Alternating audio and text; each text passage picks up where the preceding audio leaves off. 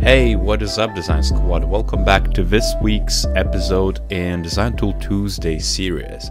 And in this series, I basically share cool tools I want to share with my, let's say, junior designer, peer designers, design community, so you can actually benefit from having a new method or tool or plugin or some sort of free resource or paid resource in place. And today I want to share another AI tool. If you remember, a couple of weeks ago I shared a photo generator where you can just scribble different bits and AI from NVIDIA can generate like a full-fledged creative photo, which you could use, for example, backgrounds and things of that nature.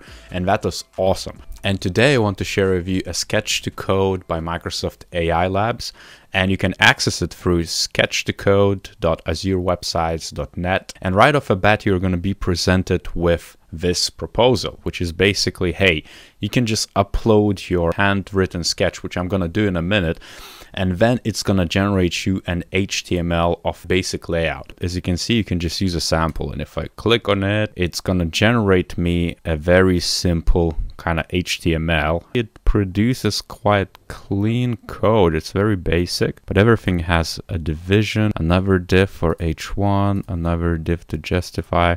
There are quite a lot of diffs, I guess, but I don't remember exactly what did we make. A pretty simple type of mock-up layout for a form, and as you can see, there is a lot of discrepancies. So name, I agree. As you can see, there's plenty of typos, but it is a functional bit. And I wonder if there is any validation as well. Nope, it's just HTML. Let's try another design before we move on. Really quickly, let's see, this is much more complex. It would be neat if it would actually input the pictures inside these different bits. Let's download again and just preview it.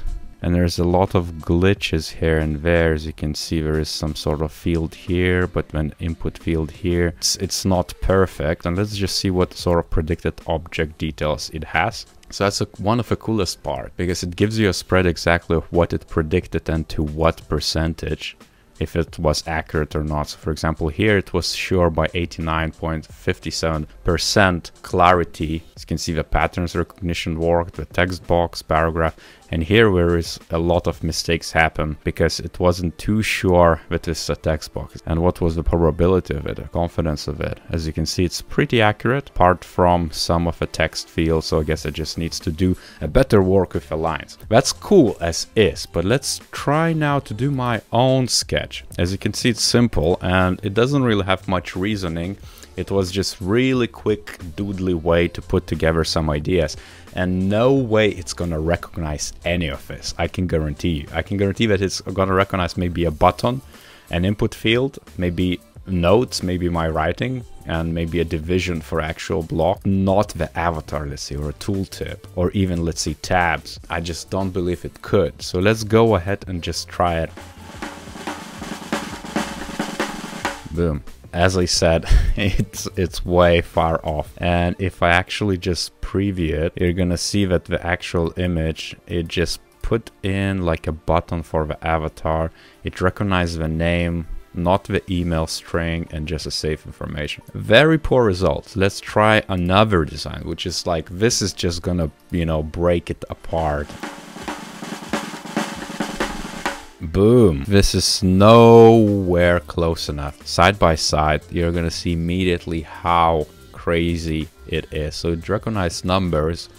It thought that it was a drop down somehow. It recognized my text. It translated that pretty well. Special delivery didn't got recognized at all. Then there is some sort of drop down. So it recognizes the drop downs in one way or another. It recognizes the cancel, but it doesn't know that it's a link. So maybe if I underscore the cancel, it would. Who knows? And then the next button with some sort of weird random checkbox. And as you can see, it thought that it's a combo box. I don't know what that is, but it's definitely not. I guess that's what we mean by drop downs. It tried to predict something here as well, the black space. So I guess you might want to crop it if you try it. And then it got a checkbox out of that area. Hey, close enough, eh? One more thing what I want to check before I actually close it down is one of their other examples. And you could actually see how it predicts, but I guess we didn't want it to make it perfect, so you know exactly what is predicted and what probability it uses. What's the confidence rate that that object is that object? As any AI has to be part of some sort of machine learning and cognitive computing in it, chances are that they're asking us as designers who wants to play with it, like yourself, let's say now, if you're gonna try it, we're gonna teach the machine as we go and as we put different things that, hey, this is right and this is not right.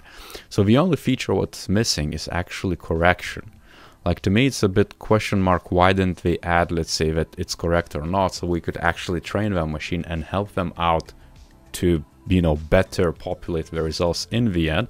Because let's say if this is incorrect and it's not a paragraph, I could perhaps just say, hey, this is incorrect, and just as Google's capture, let's say, trains the underlying algorithms to learn what is, let's say, a traffic light in one of the capture images when you select to authenticate your, let's say, comments on forums and things of that nature, the same way we could train this bit, but they don't really want it, so I wonder what's the catch. Anyhow, I hope you liked this tool and this video. Check it out. As per usual, give a like to this video if you like it, subscribe to this channel, leave a comment down below what you think about this tool, and on that note, I'll see you next time.